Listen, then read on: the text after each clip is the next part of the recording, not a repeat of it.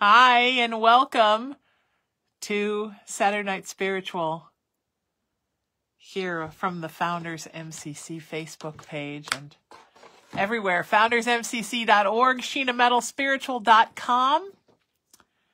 I am Reverend Sheena Metal, and I'm here the second Saturday of every month at 5 o'clock Pacific time, bringing you interfaith messages. This is an interfaith service. Little bit of everything makes a lot of everything. Everybody's welcome. What my mama used to call a y'all come service. Welcoming everybody from all across the spiritual and religious spectrum here for a universal, light-based, love-filled service. And I'm so excited to have you all. I'm the interfaith pastor here at Founders MCC. It's almost 5 years. June will be the big 5-year anniversary of Saturday Night Spiritual. And I've been with the church for just a little bit longer than that. I'm so excited to be here and be a part of this with you. Every month I try to bring something, a message that Spirit Source, God Energy, delivers to me. And I try to bring it to you. Sorry, it's very dry in Southern California right now.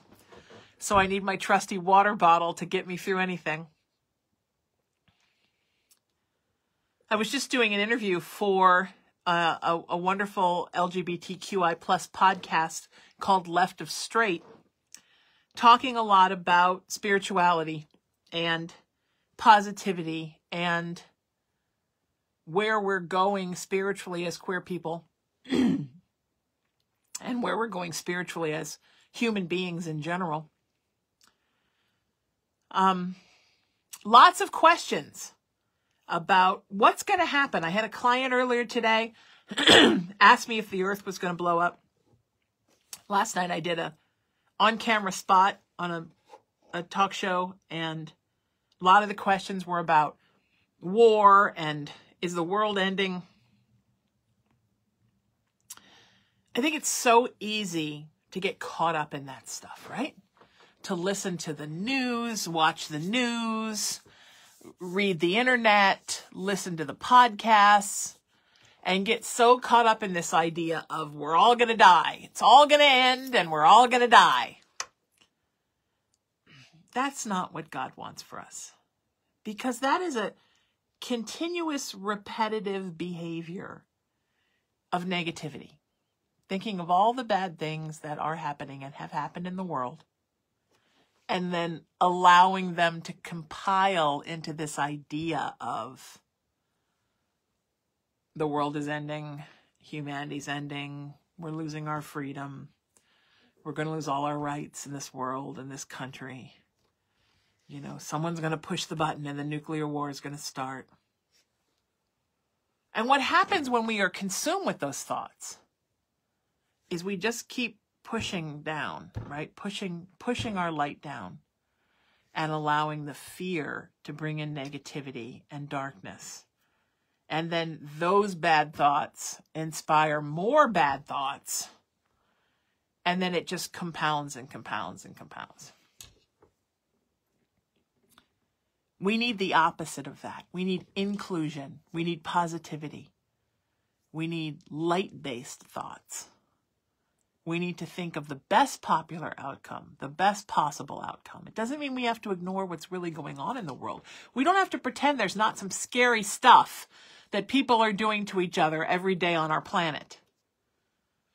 But the constant focus on that and the worry that it's going to lead to our ultimate destruction, it's not helping. It's not helping to lift us up. And then we start to have the more thoughts, like, are we bad? Am I not doing what I should be doing? Am I not a good person? Does God hate me for whatever it is that I am and whatever it is that I've done? And then slowly,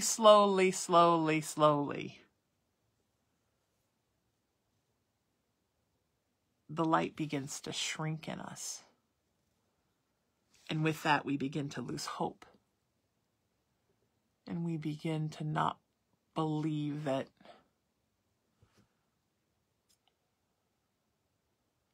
there is a possibility that our lives will be great and that life in general will be great. You know, I love the great predictor Nostradamus, right? Nostradamus' predictions of the future were very interesting because he did get one clear set that were very doom and gloom.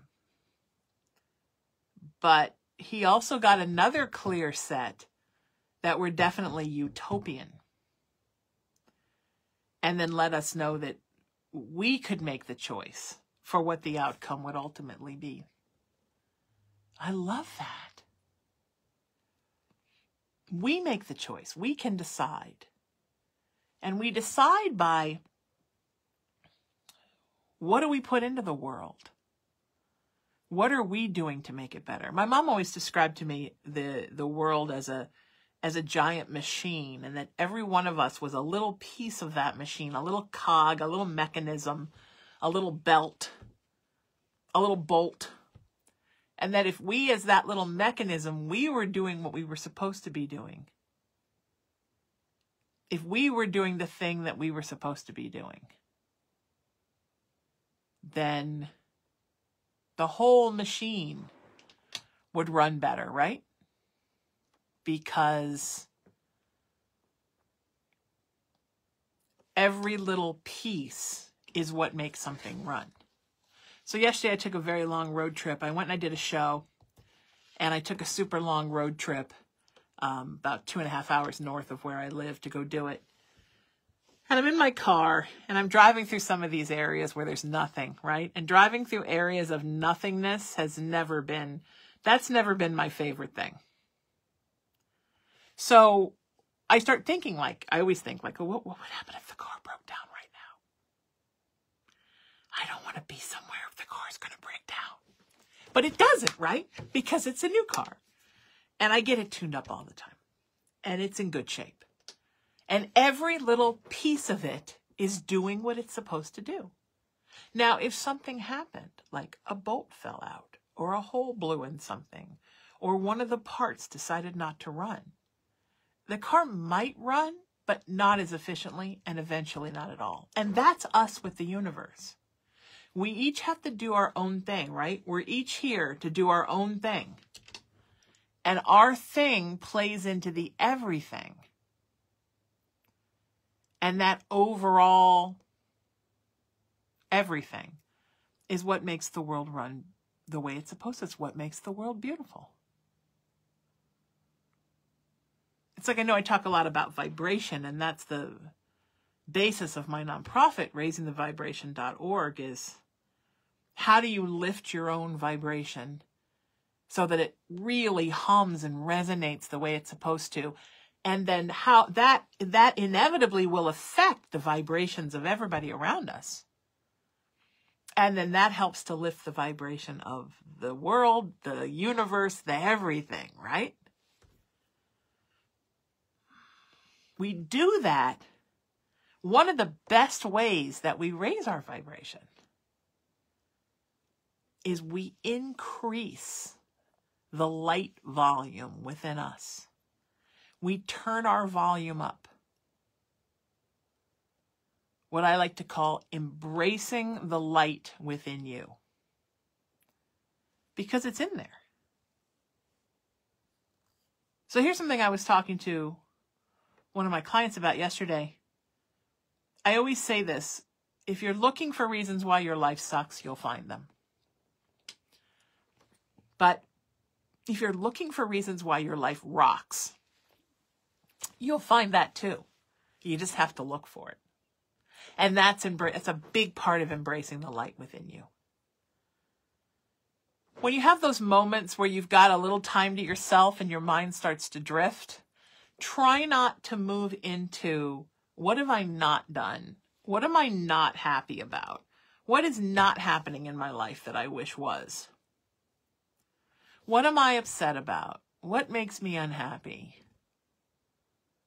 And try instead to move into a place of, what have I done? What's great? What makes me happy every day? What's a beautiful thing about me?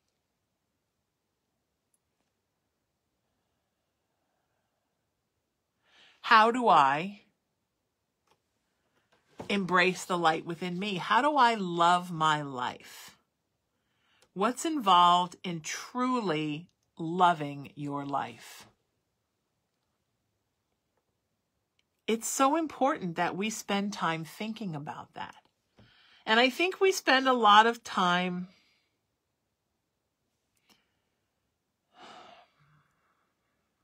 ruminating on what we don't have and not spending enough time focusing on what we do have. And that's something that you can train yourself out of doing. Sometimes in the beginning, like, you got to literally sit down with a notebook and start making yourself write down things, lists, right? What am I not focusing on in my life that is great? What am I not giving myself credit for that's just as awesome in my life? Who in my life am I maybe not? How much time in our lives, this is a great example, right? How much time in our lives do we spend thinking about that one person that we think doesn't like us? Look, I've been guilty of this too, because I never want there to be any bad blood with anybody. I'm a human being. I want everybody to like me. How much time do we spend thinking about that person that doesn't like us? How can we get them back? How can we show them they were wrong about us? How can we prove to them that they had made a mistake? Okay. But what about all the people that whole time that loved you, that were great to you, that treated you great?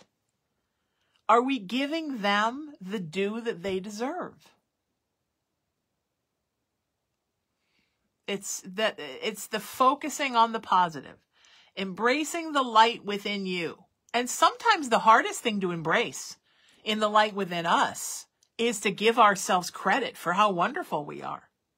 We don't want to do that. We want to downplay ourselves all the time, right? I'm not that great.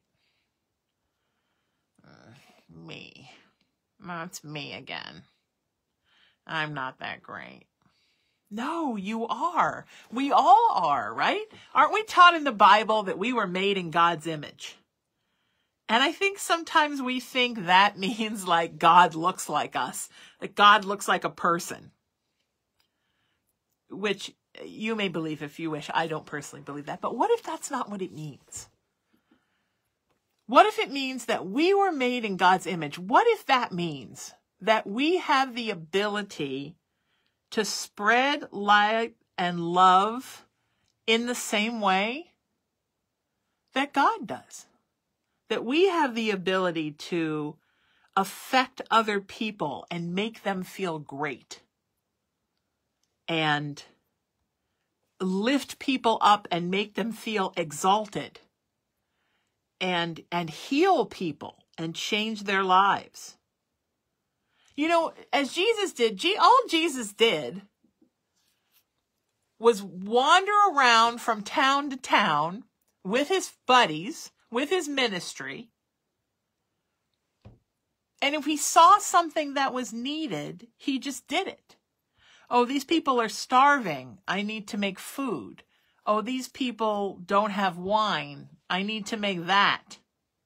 Oh, these people have leprosy. I need to fix that. Oh, here's a woman being persecuted. I need to fix that.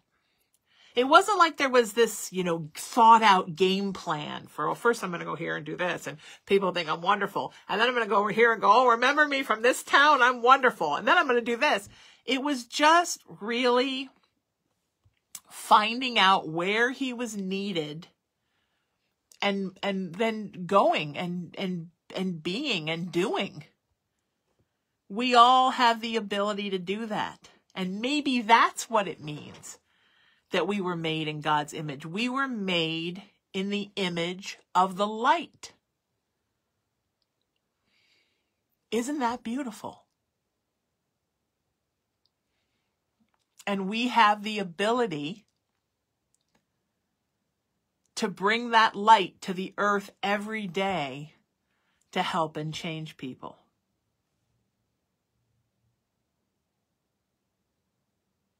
And that's why I say, embrace the light within you. Find that light. Hold on to that light. Grow that light.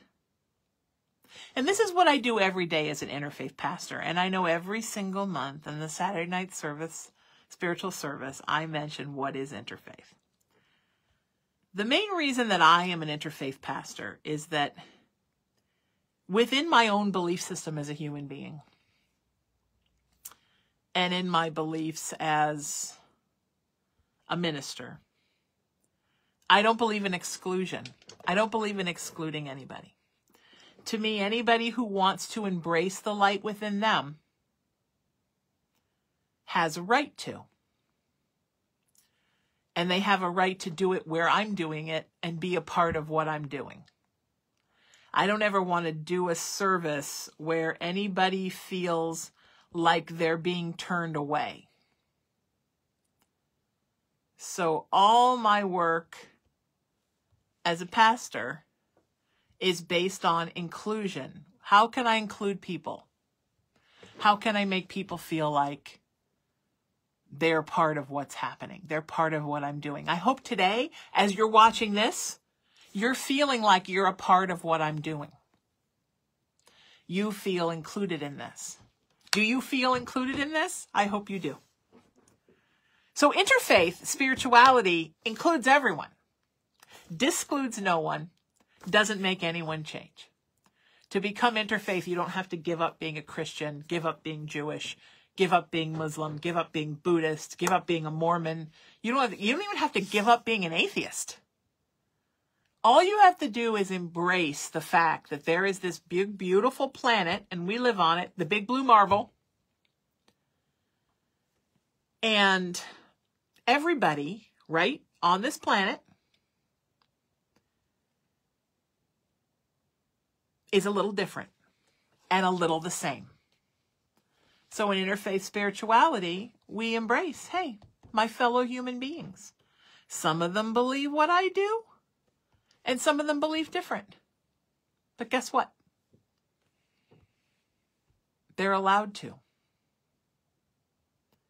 Because all of us doing our own thing and worshiping in our own way, that is what interfaith spirituality is about. I can be doing this service today for MCC, Metropolitan Community Church, the Founders Branch, where I am pastored. And I love the fact that right now, many somebodies are doing a Christian service. Somebody's doing Jewish services. Others are doing Muslim services. There's Buddhist services, Hindu services. All of it's happening right now. Science of mind. And there's somebody talking about why it's okay to be an atheist. All of that falls under the interfaith pie, where everybody has their own slice, because the pie is humanity. And every time somebody turns on a camera or turns on a microphone or steps in front of a group of people to speak their truth for the betterment of everyone, the light grows. When you speak your truth, you're growing the light within you. When you do work on yourself to become a better person, you're growing the light within you. When you make a new friend, you're embracing the light within you. When you kick out some things in your life that aren't healthy, addiction, fear, phobias, intolerances, when you grow beyond those things, you are embracing the light within you. Think like there's a well inside of you. Think of it like one of those, when you're in Las Vegas and people are drinking out of the science beakers and they're like about this big. My hands can't even go as high as they are. And That's what's inside of you, right? A beaker that size lives inside of you. And you have the choice. Whether you're going to fill that with light or you're going to fill it with darkness. And here's the great thing about it. The more you fill it with light, the more the darkness gets pushed out. The darkness just, because light and dark cannot exist in the same place at the same time. So when you embrace the light within you, you also kick out darkness. So you're, in essence, healing yourself by embracing light, by becoming a more positive person.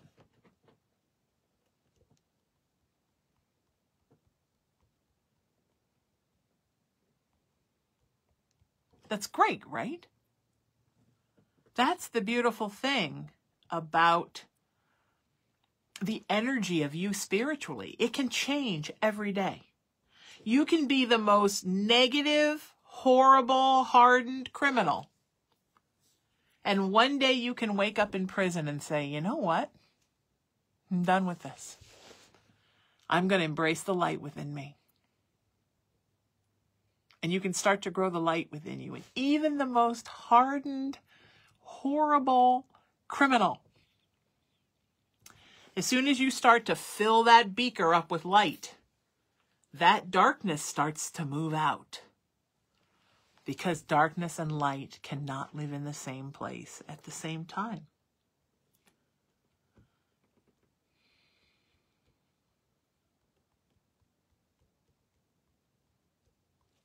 Isn't that a great story?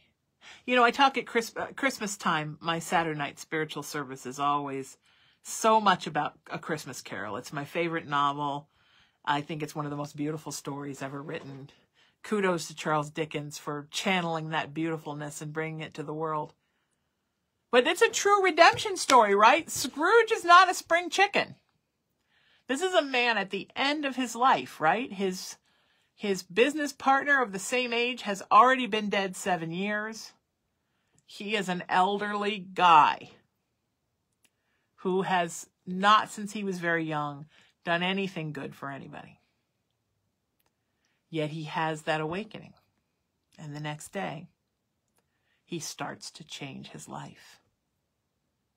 My mama used to always say, you can't help how you've lived, but you can help but you can't help where you've been, but you can help how you live every day.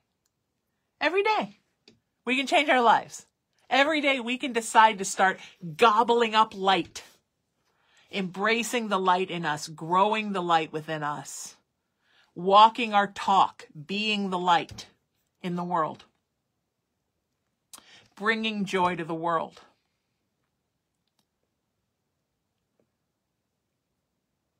We can do that at any time.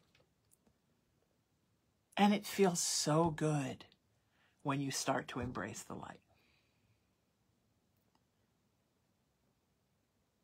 I think that's why we go to church, right? We love that feeling of we gather with others or we're online watching our church and there's a message or there's music or there's both and you just feel it move through you and right in your solar plexus chakra here, right? It just lights you up. That's the light within you growing. That's you letting light in. Like that feeling after you laugh, right? When you laugh for like 10 minutes and then you feel like you could just lay down and take the nicest nap for about 6 hours.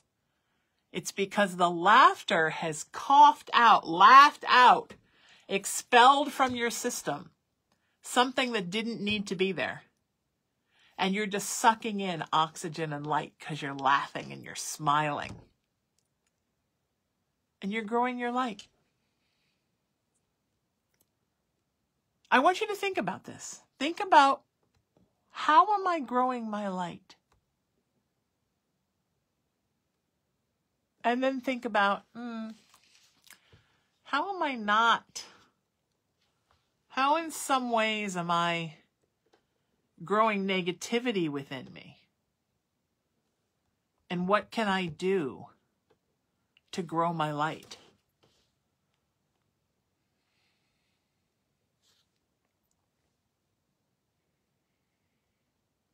How can I become the person who does what I can to fill myself with light every day? How do I do that? And just asking the question, just asking that question pretty much gives you the answer. Because the answer is, just do it, right? What is that expression? There's nothing to it but to do it. I think I say that here a lot. Whatever the message is for the month, I think I say it here a lot. You got to start moving forward. You know, I teach a workshop on spiritual path, and it's called Put One Foot in Front of the Other. And it's, you know, we were kids, and there was the Rankin and Bass Santa Claus is coming to town, and the winter warlock is so evil and foreboding. As a child, he scared the heck out of me. But then he meets Kris Kringle, and he realizes that it's okay to be somebody who's of the light. And he doesn't know how to do it because he's been dark for so long. And they sing that song, put one foot in front of the other.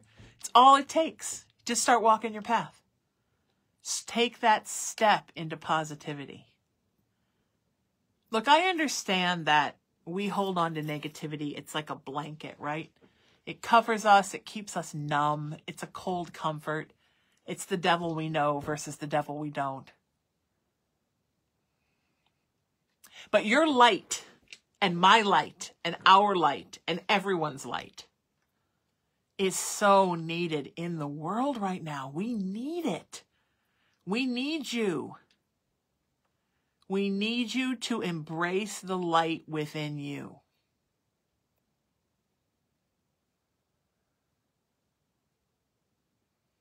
We need you to grow and expand and become warmer and wiser and more beautiful and more loving and more giving. And all those things happen when you embrace the light within you. All of those things.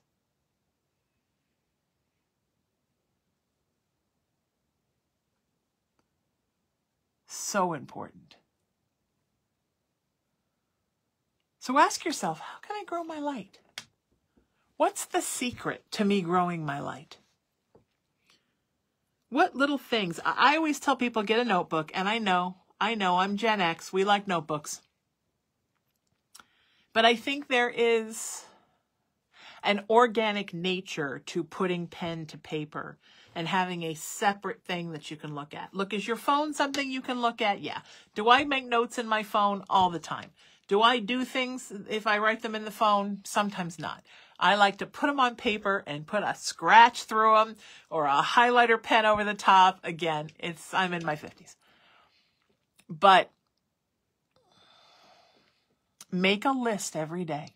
And I don't even want you to start with what you don't have, what you want, what hasn't happened yet, what you're waiting for. Put that in a different book.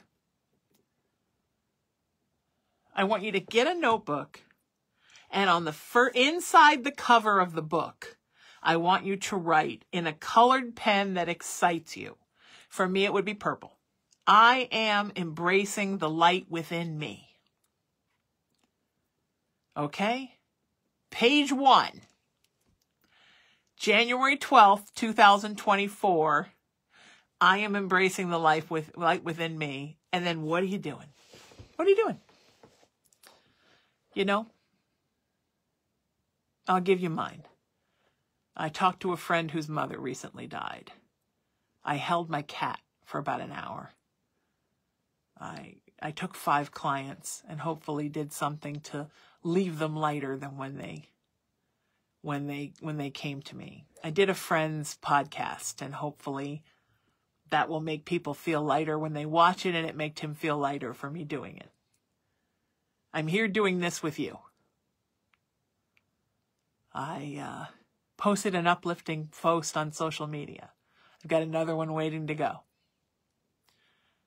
I promote those around everywhere. I went through my Facebook and probably put 50 sets of hearts and thumbs up and stars and rainbows on people's posts. This doesn't sound like a lot. I mean, it's, it's almost 6 o'clock in the evening. I didn't cure cancer. I didn't change the trajectory of the earth. You don't have to. Random acts of kindness, little bits of support, sympathy where it's needed. Making somebody smile, making somebody laugh. These are all ways you're embracing the light within you.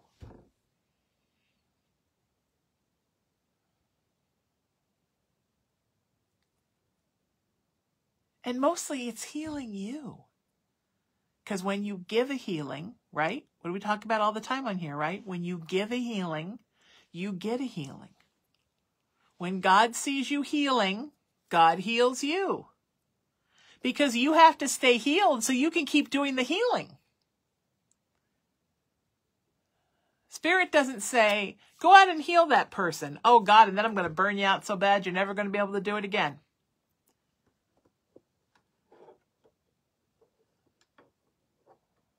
You don't see pictures of Jesus sitting by the road like, I healed one person and I just can't do it again. No, you get a healing so you can keep doing it. That's how nurses and doctors work at 4 o'clock in the morning and 3 o'clock in the morning. And, they get up and work 12-hour days. Because as they are healing people, they are given healing so they can keep going. As you embrace the light within you, more light will be given to you. All the light you would ever need exists in the periphery of your life, and you just have to literally pull it down from the heavens. But you have to be willing to do that. To embrace the light within you. And you have to be acknowledging and accepting and encouraging of those that are doing the same thing. You have to embrace the spiritual salad bar that is interfaith spirituality. And say, I'm not a Jewish person, but man, do I love what that rabbi's doing right now. Man, do I love what that cantor is singing right now. Man, do I love how devoted those people are right now. And love that for them. You don't have to do something yourself to love it for somebody else. You can love what somebody else is doing. I never really ever thought I would have kids. And, it was a dream that I realized probably wasn't going to happen pretty soon in my life. My own. And I've never, ever wanted to get married. But man, I love what other people do. I love people's wedding pictures. I love my baby was born. Look what my baby did. I don't even have a dog. I love dogs, but I'm kind of a cat person as far as what I need in my life. Man, I love people's dogs. I love to watch dog videos. And that's another part of embracing the light within us, right? Is we're getting to a place where, in our lives, where we're not just preaching to our own choir. We're not only supportive of the things that we do, we're embracing everything, even things we don't want to do. I don't want to have a snake. But growing up, one of the actors in my first TV show had this boa constrictor, and I love that guy. He was the best actor I ever worked with. He was disciplined. He hit his mark. He was pleasant. Sometimes he'd give you a little kissy-kissies with his tongue. I'll never own a snake, but I think it's great if that's what you want, because that's growing the light within you. You're enjoying having that animal companion. There's a guy on Instagram. He kisses this tiger. Have you seen this guy? The tiger's on the ground and he mouth kisses the tiger. No. It's right in the tiger. I mean, a full-grown tiger's right in its face and he's rubbing its face. Like all the stuff I do with my cat. But, my cat weighs 14 pounds, so how much damage could he do? But this guy He's down there with his face in the tiger's mouth. And the tiger's like, oh, he's loving it. I think that's great. I'm going to stick my face in the tiger's mouth. But that's what grows the light within him. And I think that's great. You know, love on a tiger. What is your thing? I talk to my crystals. That's it. Everybody's now turning off their cameras. No more listening to Reverend Sheena. She's a nut. I do. I talk to my crystals. I used to name them, but I have so many now that my brain can't comprehend the names. But I talk to them. I hold them and ask them how they are because I believe energy lives within them. I have 4 haunted dolls. They live in my cabinet right there. I talk to them all. The little one I take with me now. When I travel, I take him with me. He's a lot, but he's my haunted doll. That's it. Everybody, that's more radios, just more cameras just went off. That is embracing the light within you.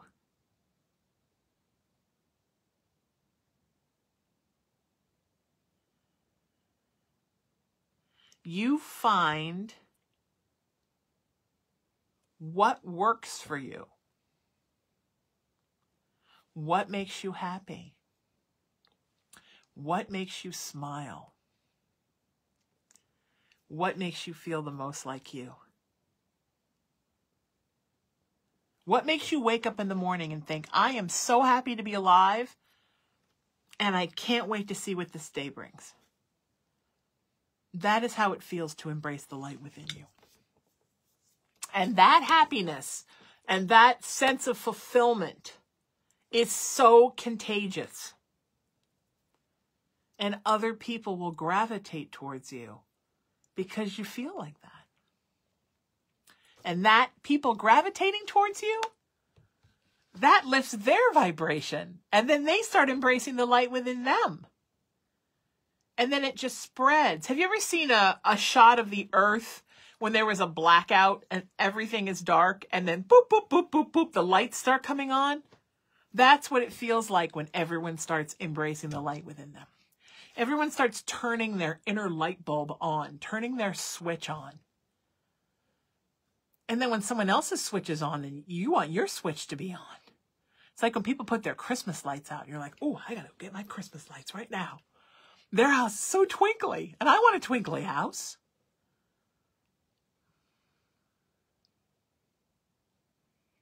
That is embracing the light within you. And it's contagious. And when you've been hit by that bug, everybody's going to want that bug. Everybody's going to want to know what it feels like to embrace the light within them. Look, and I know the world is hard. People are hard. People do bad things to us every day. Atrocities are committed all over the world all the time.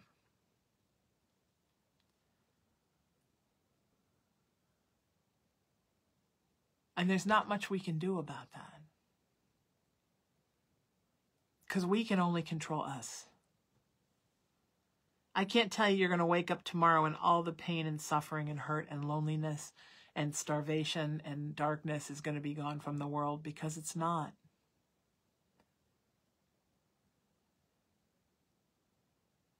But I can tell you that you can wake up tomorrow and suddenly feel better about your life. You can wake up tomorrow and feel like everything isn't so hopeless. You can wake up tomorrow and feel like you are more firmly grounded in your path and your purpose than you have ever been in your life. You can embrace the light within you every single day. And I am promising you that that will make a difference in the world. It will make a difference. Embrace words like optimism, positivity, joy, hope, faith, belief, love, kindness, peace, unity, God, Spirit. Embrace all things that are of the light. And love that. And I hope those are the kind of things that you get every month out of the surface. I hope that you get little, almost like a little guidebook for little things that you can do to make yourself feel better. I think that's what spiritual services are for. So you leave lighter, right, than you came. You leave feeling better about you. You leave feeling more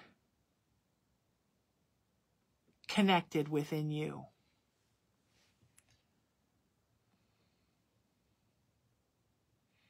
You leave having a little bit more self-love and self-belief in you. I think that's so important. And that's so what I'm hoping to be doing here every month. And I hope you'll come and catch it every second Saturday of the month at 5 o'clock Pacific time. And of course, we put it all over social media so you can watch it.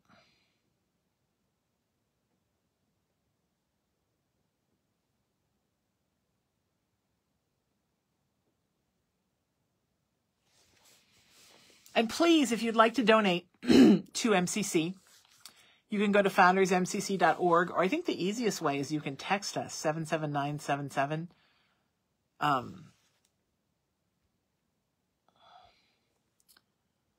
Let them know you like Saturday Night Spiritual a little bit. That would be great.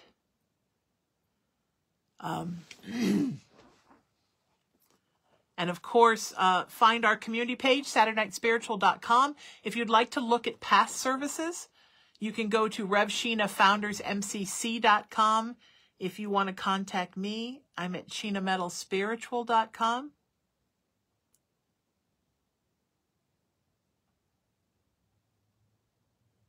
Think about it. Think of ways you can increase your light. And remember that that well of light, it exists inside of you. It's just waiting for you to come and embrace it.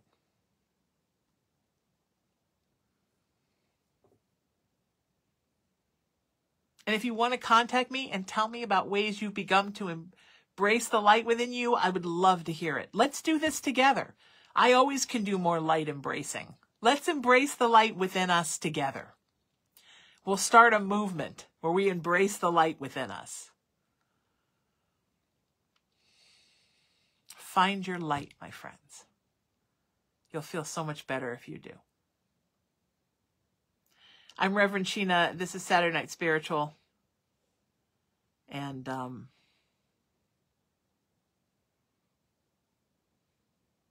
I always end with a poem. Thank you to Founders MCC for having me every month, for allowing me to be a staff pastor. And thank you especially to our senior pastor, Keith Mazingo, whom I love so much, who gave me this wonderful opportunity.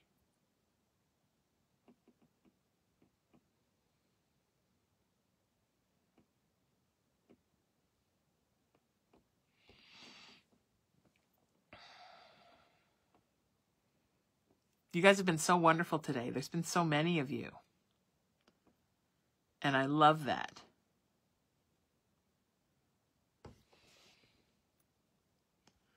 Okay.